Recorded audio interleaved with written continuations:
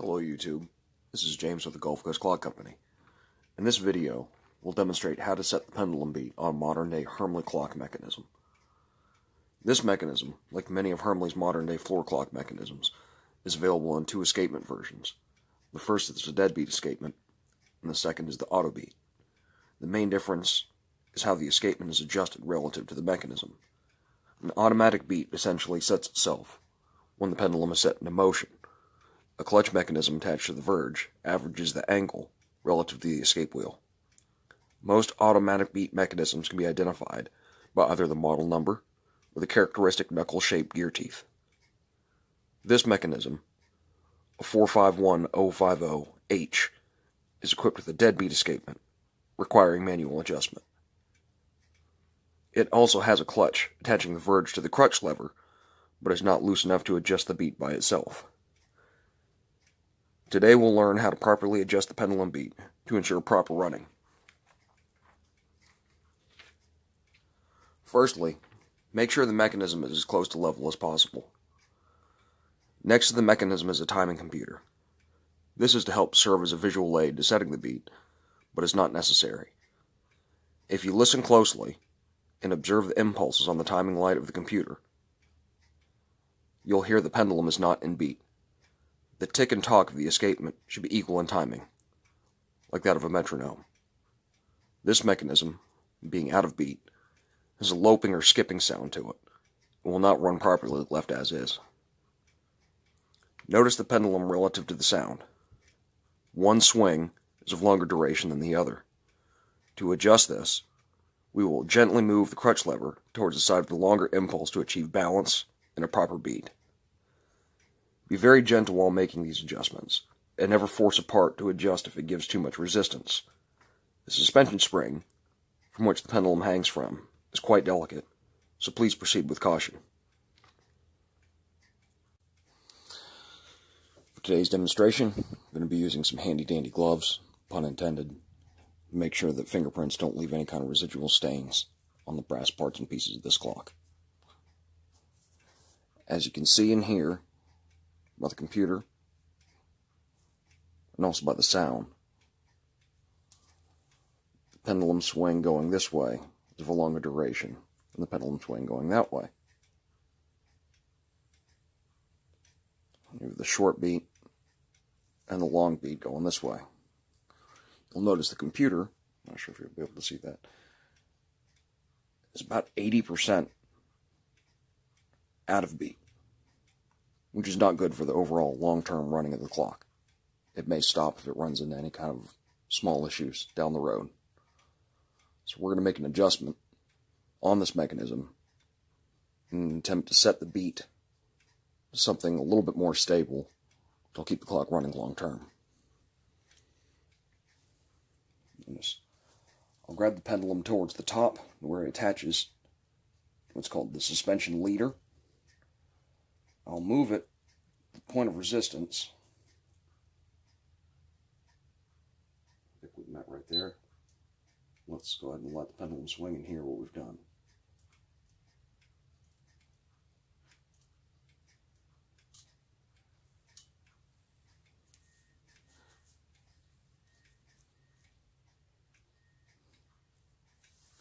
When the pendulum is first set into motion, it'll have a larger than nominal swing, what the clock will actually end up keeping up on its own. We'll need to wait a moment for it to settle down to hear what the actual beat is. Sometimes you can kind of slow the pendulum swing down to get a better idea.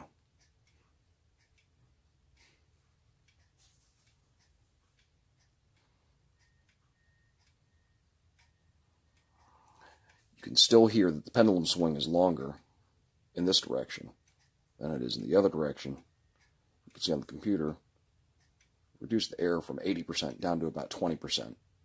We can still get it closer than that.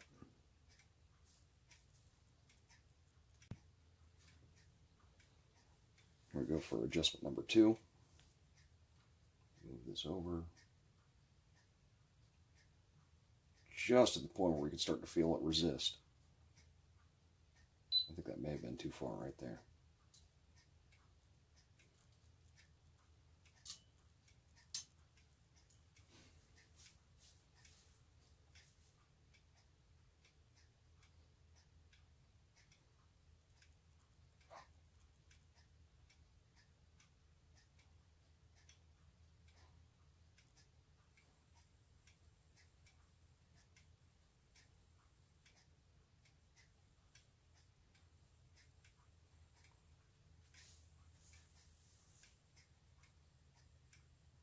As you can see, adjustment number 2 got just more of the same.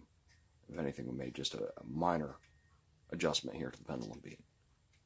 It sounds a whole lot better than when it did when it's 80% error, but still isn't quite far enough. The pendulum swing and impulse is still longer on this side than it is the other.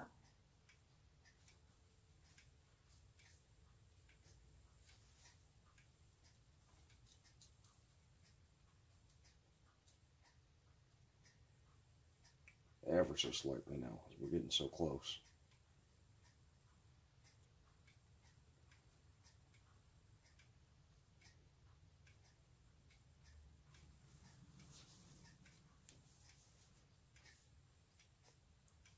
And this is the sound that we're looking for right here.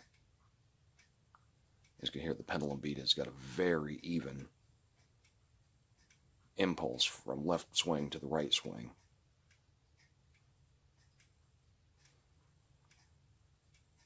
You can see on the computer to the right that there is a natural variation between the beat. As you can see in here, the pendulum beat is nearly perfect. You'll notice on the computer a variation from 0% error to 3% error. Every single clock has got imperfect. There's no such thing as a perfect circle, so every single clock is going to have just a natural variation. On older clocks, you'll see a much larger variation. If there's any damage to the escape wheel teeth, it'll further throw that number out of whack. But now, you can hear the sound, you can see the impulse light. This thing has got an absolutely nearly perfect beat. So after, I think it was 4 adjustments now, we've got the beat pretty much all set to go. At this point, the clock will run very reliably for a long time.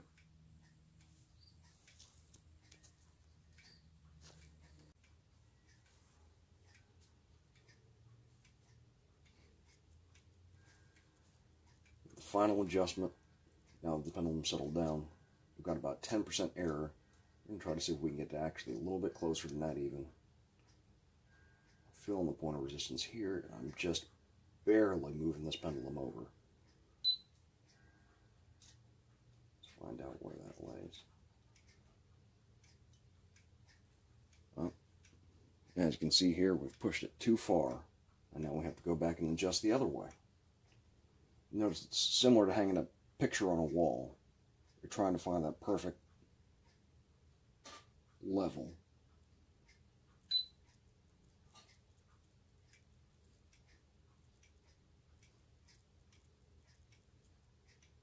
And now we're back to where the beat is longer on the other side. Very, very small adjustment makes a big difference. Just barely pushing it past that point of resistance.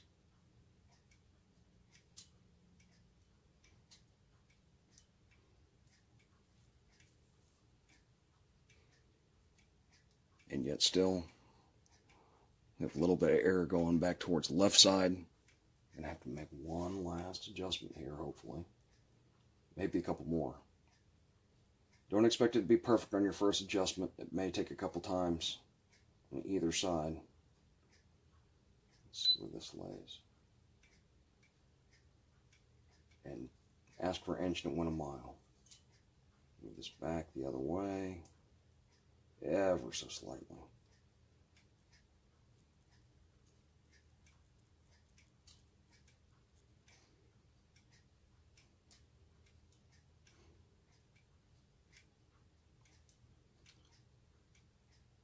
It's better, but you can still hear this side is still slightly out of beat, so we're going to try to move it back over just a tad. Try to get as close as we can. 10% actually. It probably would run fairly decently at 10% error.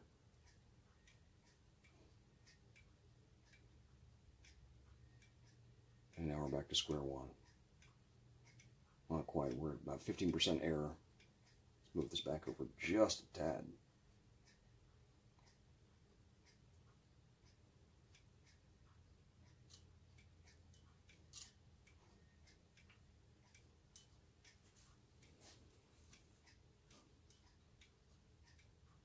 We still have some error going back the other way.